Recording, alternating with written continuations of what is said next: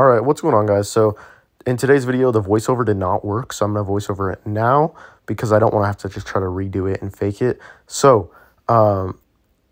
in this one, I started out with Brandon Clark because I wanted to go with the Gonzaga player. We've already had Jalen Suggs. We've already had Kelly Olynyk.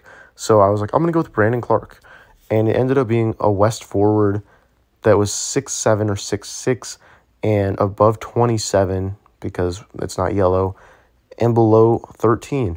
So I started looking around at some teams, and I was like, okay, a shorter forward that is a little bit older, but we don't know exactly the age, and it's not in that division. So we got it down to 10 teams, and the first team I thought of was the Denver Nuggets. So with the Denver Nuggets, I was like, it's not going to be Jeff Green. We've already had him. It's not Michael Porter Jr. It's not Aaron Gordon. And eventually I ended up coming to the conclusion that, maybe I should do Bryn Forbes. And so once I got to the Bryn Forbes thing, I was like, okay, former Nugget that wears number 7 or number 8. And immediately I knew who it was. I realized, though, that Bryn Forbes is a guard that was 6'2", and I was like, that was a very bad guess. But we knew this guy was above 30, so he was at least 31. And I was like, I know immediately who that is. That's Carmelo Anthony. And so got it in 3.